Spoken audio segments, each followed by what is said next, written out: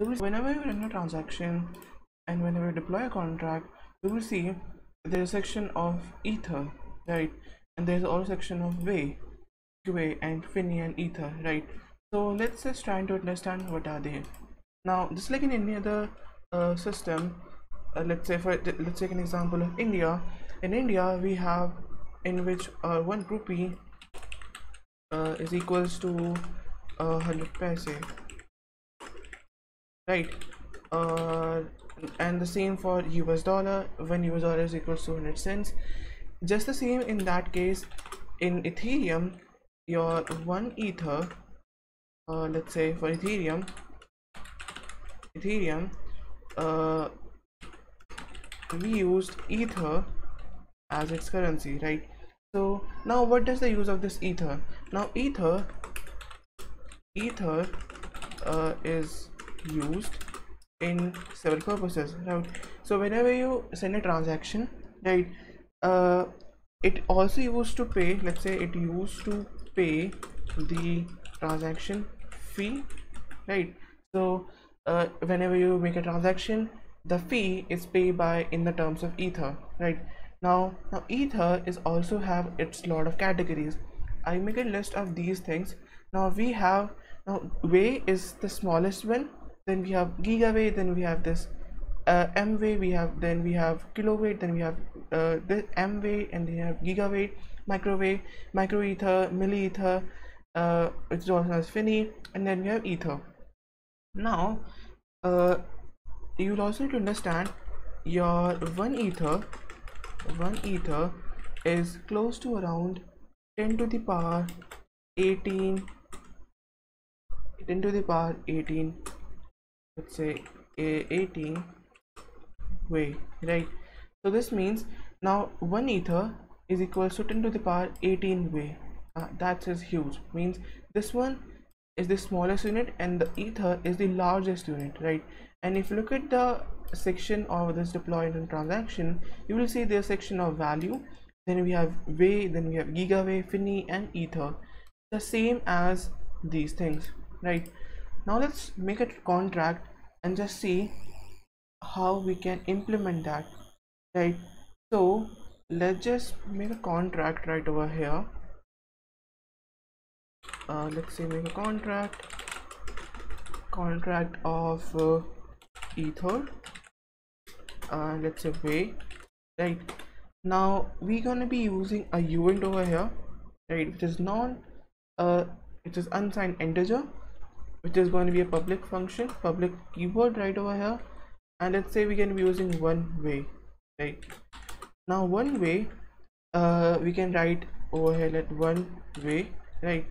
We can write in this manner also, and we can also write a comment right over here that one Wei is equals to one right over here, right?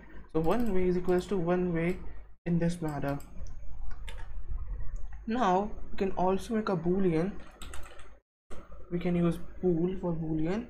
This is a public and it's going to be is one Wei. Let's say we're going to be trying this up. Let's say one Wei is equal to 1. That's going to be using that right over here, right? Then we're going to be using another function. We're going to be using another event right over here. It's going to be a public of one ether, and this one ether is going to be one ether, right? And this means that one ether, which we're writing right over here, is equals to 10 to the power 18, 10 to the power 18 Wei, right? So let's say make a boolean right over here again. It's going to be a public function, public keyword right over here is one Wei. Let's say it's one ether. It's going to be checking this thing, ether is equals to 1, right? So we are not going to be using 1, we are going to be using 1 e, and 18, right? So this means is that this the E stand for the E notation. So this means that it's equals to a huge number. So E notation, yeah. So if you look at this, E notation essentially a way of expressing numbers if they are too large, right? So that's why we're going to be using 10e to the 18, right? This means if you look at this, if you just copy this and let's say just this meaning, now this means 1 to the power 1 10 to the power 18, right? As we already specify that this means 10 to the power 18, right? Which is equals to 10 1 and then 18 0, right? That's huge, right? So that's all. Now if we just run the contract, compile the contract, and then deploy the contract, you will see it's deploy the contract, and over here we got this is 1 ETH, which is this function. Now if 1 ether, as I already specified that 1 ether is equals to 10 to the power 18, and this notation means the same, we will return true. Click on this, yeah, it's true.